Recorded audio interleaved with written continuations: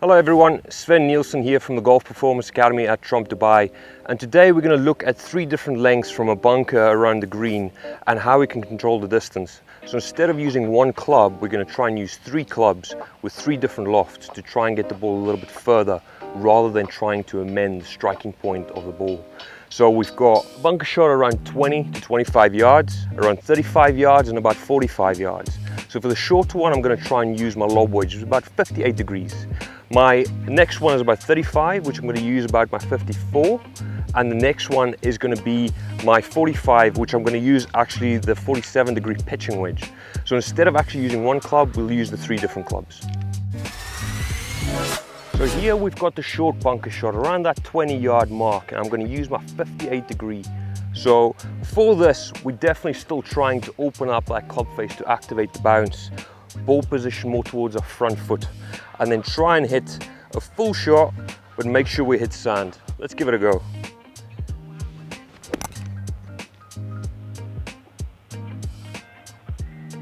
I'll take that. Here we have the second length. Now this one's a little bit further, so it's about 35 to 40 yards. I'm going to go for my next loft up. So instead of using my 58, I can go for either my 54 or my 50. I've actually got my 50 here. Let's give it a go. Same thing, club face open so we can activate the bounce. Ball position forward on the front foot. Dig yourself in. Again, nice full shot to hit the sand.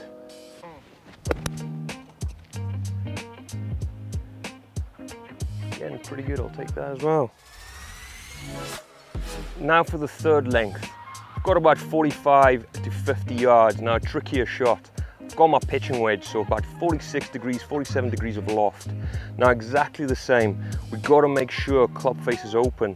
You've got to make sure you've got bounce for the shot, otherwise your club's gonna dig into the sand. Make sure you've got bounce. Second thing, same thing, front foot. Dig your feet in, and again, make sure you're hitting down into the sand. Let's give it a go.